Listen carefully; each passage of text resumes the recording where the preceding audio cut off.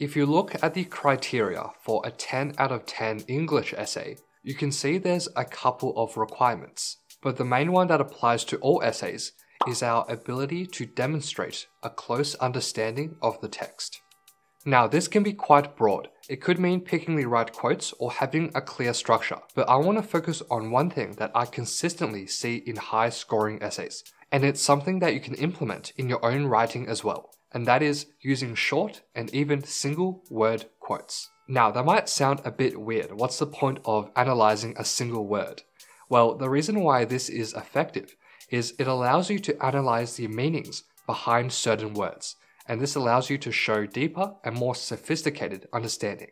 And this is something called connotative analysis, where we analyze the connotations of words. And just as a heads up, connotations basically means stuff the word makes you think about. For example, the word society might make you think of upright, civilized, and organized behavior, and the word brawling might make you think of violent gang violence or brutal street fights. And finally, the phrase day after day might make you think of something that is quite draining and wearisome. So these have all been examples of short quotes and their hidden connotations. So let's have a look at how we can use this in our own essays. So I'm just going to make up a text. Let's say the author mentions this sentence. Children nowadays are becoming more dependent on their parents, and they only focus on themselves, which is becoming an epidemic that is widespread. So here, I want to focus on the word epidemic. And what does that make you think? Well, for me, it definitely made me think of COVID. So let's see how I analyze this word. The author capitalizes on the negative connotations of the word epidemic, which aims to compare children's dependent behavior to that of a contagious disease. This may incite fear in parents that their children may contract this disease, urging them to allow their children to be more independent so as to immunize their child. So you can see how I drilled into this one word, epidemic, which had connotations, or it made me think about a contagious disease that needed to be cured or immunized against. Let's look at another example. Chickens are being culled through barbaric methods and traps. So see if you can identify the words and hidden meanings in this sentence.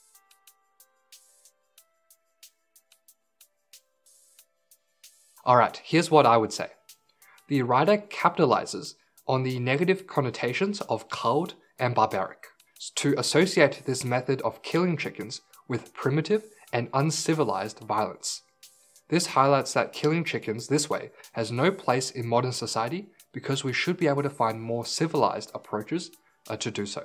So in this case, the words culled and barbaric makes us think of quite old-fashioned or worn-out ways of doing things. And compared to modern society where we're hopefully more civilized, we should therefore reject this sort of caveman method. And final example, the inspiring actions of the rebels was very noble. So here, the author capitalizes on the positive connotations of the word noble, suggesting that the actions of the rebels were righteous and heroic, and therefore justified.